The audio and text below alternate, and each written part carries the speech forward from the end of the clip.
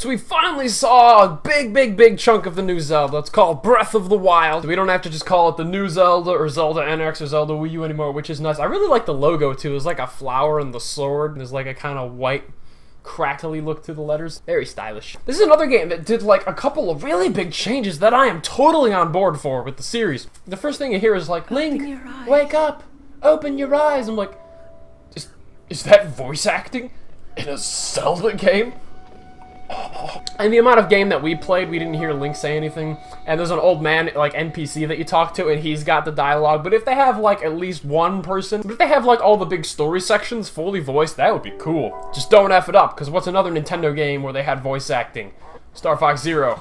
Don't do that. The other thing I'm really happy to see is Zelda finally embracing, like, RPG elements. Now, Zelda's pretty much always been open world, but it's always had a very, like, straightforward progression system, like, you're gonna get this item at this time, and you need it to do this level, and then so on. And even in the Zeldas where it did give you, like, different outfits, you had to wear them for different scenarios. Like, the blue one was, like, the one that breathed underwater. But Breath of the Wild appears to have a full, like, equipment inventory system, like, all the way. It's like you pick up different weapons and armor, and that is awesome. That is, like, if you had asked me what do I want from Zelda, that would have been the first thing I would have said. And you see this part where Link is in freaking plate armor. I'm like, okay, that's cool. It's gonna become Skyrim, Zelda, Dark Souls, like a customizable Zelda game with different armor sets. That sounds awesome.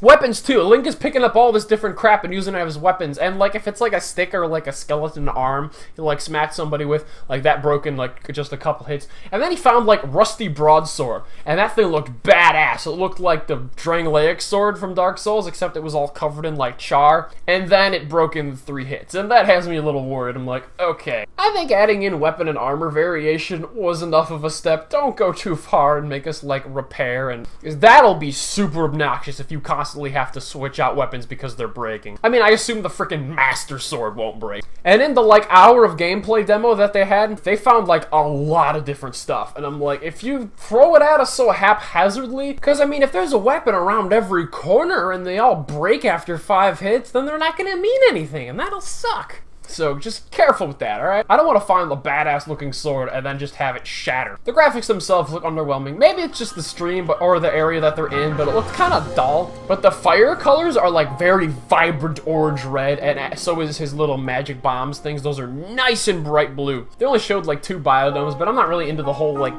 field plains thing. I want like forests, I want color, I want vibrance. The soundtrack sounds amazing. It sounds like a very mellow kind of Zelda game. Really going for that Breath of the Wild thing. And again, I'm totally okay with that whole free roam, open, like, wild nature theme. But just don't go too tribal on me. We want to lean more towards The Witcher than Far Cry Primal, alright? There's climbing too, and he scales like rock faces just like straight up. He's not using a pickaxe or a spade or nothing. He's just climbing. I heard somebody say that the map was going to be 12 times the size of Twilight Princess. And the initial reaction is, oh, big map, lots of content, whereas the reality is most likely empty, full of crap you don't really want to do. I'd rather have a smaller, focused game. You don't want to go Mad Max and just fill your mini-map with meaningless icons. Now, all they showed was Link just walking around in the world. He walked up to a shrine, which seems like some kind of optional little puzzle thing. I'm hoping the dungeons themselves are very tight, streamlined, and well-crafted. And the art style of the game itself appears to be somewhere between Wind Waker and Skyward Sword. Like, it's got that kind of cartoony, cel-shaded look, but there's no outlines. And it's like a realistic-looking Link. It's not like this tubby little 10-year-old Link with a giant head. I don't like his voice, though. He's like, like...